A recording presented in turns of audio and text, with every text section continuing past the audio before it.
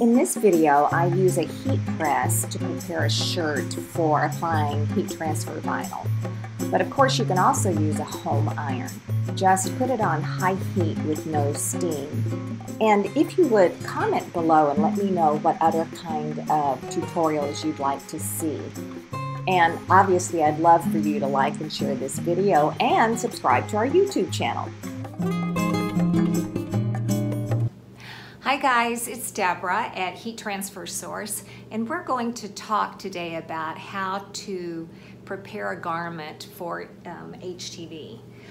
And what you want to do before you apply any vinyl is to pre-press it to remove the wrinkles and the moisture, because HTV won't stick if there's either of those things on the shirt or in the shirt. So what we're going to do first is just give it a general press. I have the side seams here together and flat. So I'm going to give it one press that way. My heat press is set at 300 and I'm just going to press it for a couple of seconds just to make sure that's nice and flat and that side seam is together. And I'm going to do the same thing on this side.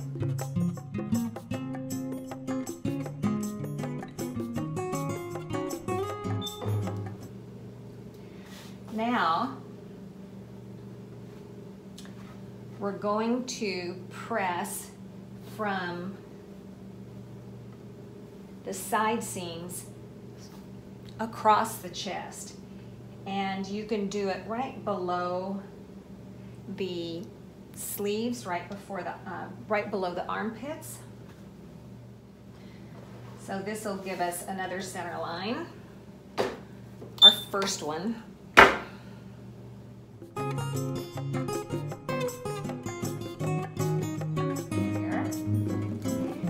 Then we're going to find the second center line, putting the shoulder seams together. Making sure also the side seams, we're just folding it in half and pressing it again. So we're keeping the bottom armpit seams together and the shoulder seams together. And that gives us two center lines. With an adult's t-shirt, and this is a size small in adults, here's the center line again. I think you can see it. You want to go about 3 inches below, 3 fingers below the neckline. And that's about what that is. So that gives us the top of where, because this is a women's scooped neck, that's going to give us the top of where our image is going to go. All right.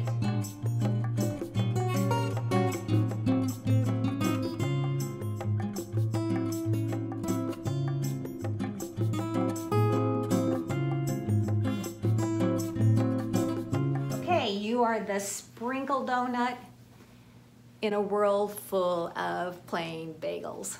Thanks everyone, bye. For more tutorials like this, just subscribe to our YouTube channel and remember to hit the bell to be notified of all new tutorials. Thanks again, everyone.